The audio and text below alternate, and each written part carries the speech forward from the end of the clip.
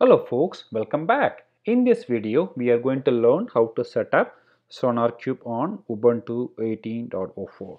So what is SonarQube? So SonarQube is one of the popular static code analysis tool.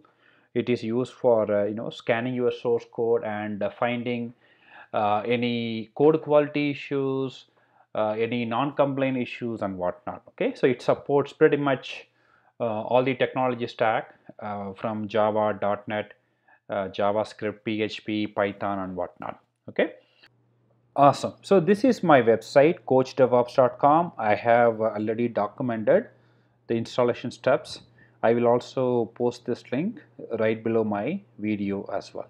So why don't we quickly do a rundown. As you can see, we are going to set it up on Ubuntu 18.04. We need to open up port number 9000 because that is the default port for SonarQube.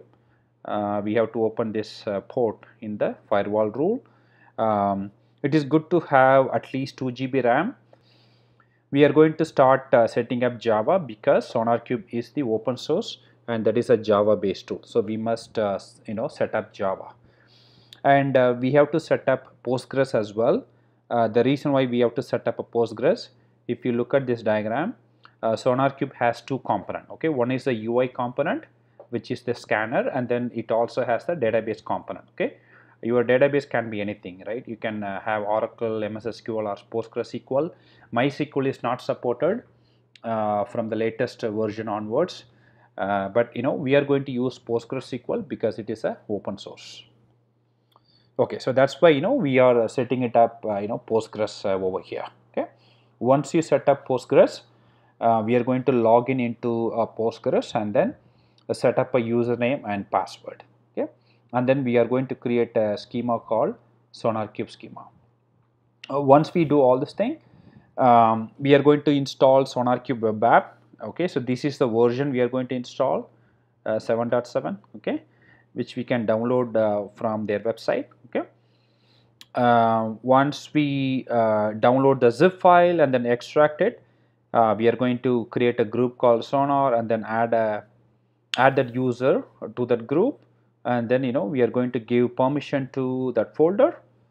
Okay, and then we are going to open up the sonar.property file, set up our username and password, which we did in Postgres, and then we are going to point to Postgres SQL database. Okay, that's our JDBC driver URL. Okay, and then in this particular file we are going to run SonarQube as a user. Okay, because this version you cannot run SonarQube from a root user. Okay, so you must set up to run as a Sonar user. Okay, so we have to make this change, and then this particular step talks about creating SonarQube as a service, so that whenever you restart, the service is automatically started as well. Okay, so that's it, right? So this is what we are going to do that. Okay, so let's get started.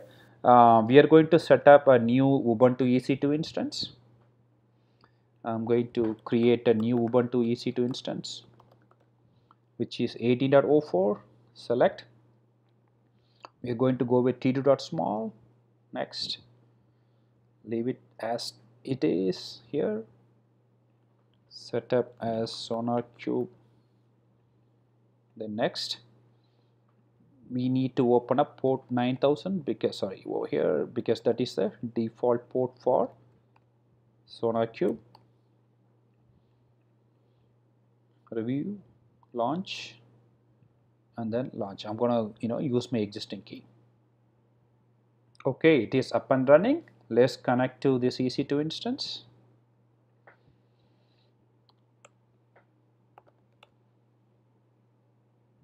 Perfect. So our instance is connected. We are going to start with the Java installation like I mentioned. So I'm going to do these two together, sudo apt-get update and then installing Java. Okay, you can verify Java installation by typing Java version, so we are actually good. Okay, so we are going to move on to Postgres. So just copy this instruction.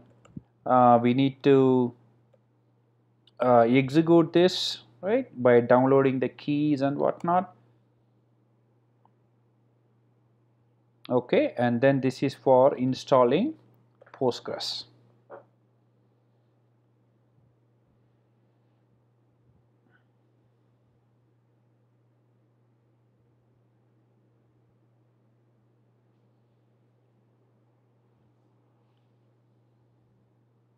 Okay, so Postgres has been installed. You can actually see here it has been installed. You can start the Postgres by executing this command, and then we are going to enable this so that it can be started every time you restart. Okay, so now we are good with the Postgres setup. We are going to log in as a Postgres user, because whenever you install Postgres, it automatically creates a user. So I am switching from Ubuntu into Postgres user. This is where I am going to create a user called Sonar. Okay, now the user has been created, and then we are going to log in inside the Postgres by typing psql. See here, now I am inside my Postgres database. So what we are going to do, we are going to set up a password for this user, right? So this is the command. So I'm setting up a password as a password. So if you want to set up a complex password, you can do that. You can change it here. Okay.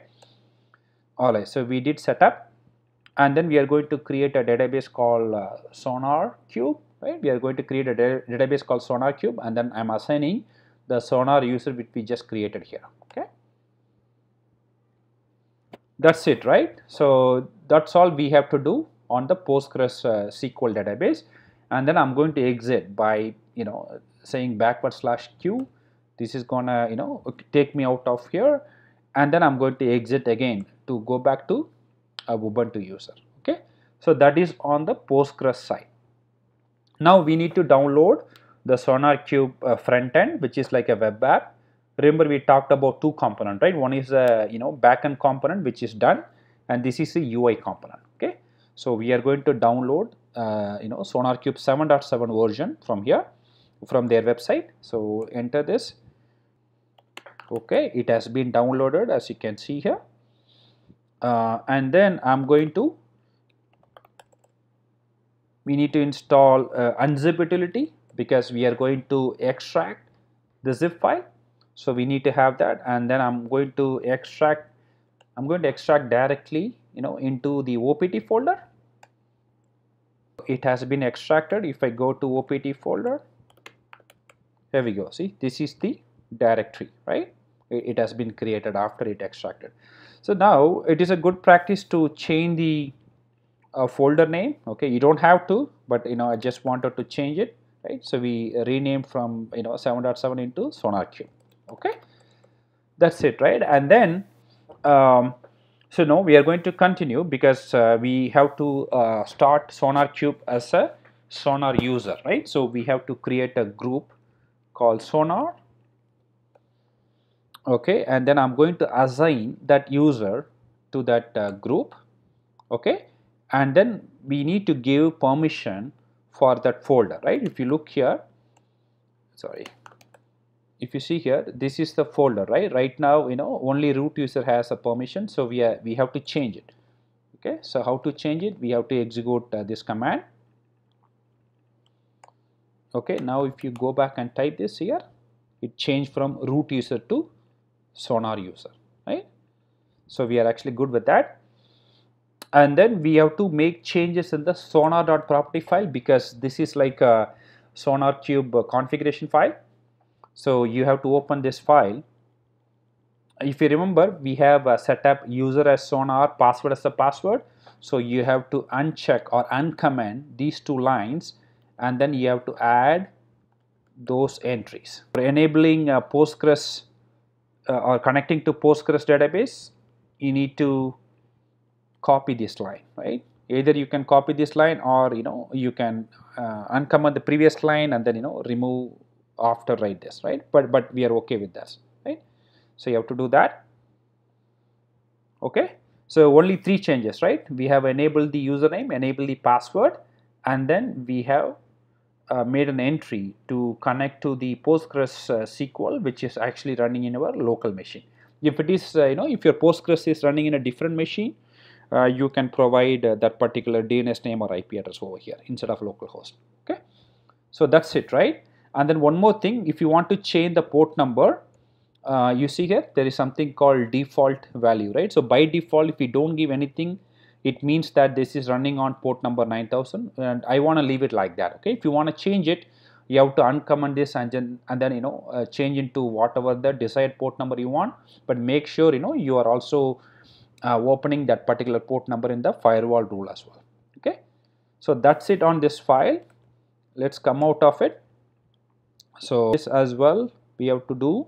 So yes, we have to edit this file because since we are going to run as a Sonar user, right? So scroll down in that file once you open it and scroll all the way down, and then over here you have to uncomment this and then add Sonar over here, right? And that's it. So come out of that file. Okay, and then this is our pretty much last change, because we want to set up SonarQube to run as a service. Okay, so how do you do that? We have to create the service file. Okay, and then I want to basically make these entries. So once you make this entry, then this will be started every time your machine got shut down or anything like that, right? So this will be automatically started. Okay, so this is the startup script path and this is the stop script path. Okay, that's it, right? So come out of it. So we are good with that, and finally you can start your Sonar service, and then you can enable it so that this is going to be started as a service, and then you can quickly check the status of that.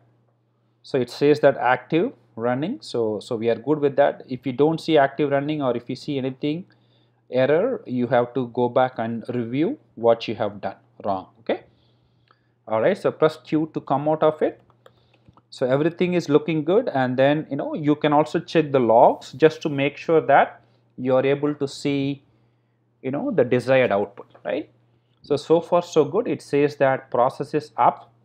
If you look at my screenshot, so we must see this message, right? It should say that SonarQube is up. It usually takes probably a minute or two. Wow, awesome. You see here it says that SonarQube is up and running. So I'm going to press Ctrl C to come out of that. Now we can go and access our SonarQube in the browser. Okay, so let's go to here and then copy the public DNS name of the SonarQube and go to the browser, and then I'm going to say port number 9000, which is a default port number. Wow, look at that. So now our SonarQube UI is coming up, right? And you can definitely log in with the default username and password, which is admin. Okay, all lowercase, and click on admin. Wow, you see here, this is our SonarQube UI, guys, right? So that's how, guys, that's how you can set up SonarQube on Ubuntu 18.04. Thank you for watching, folks.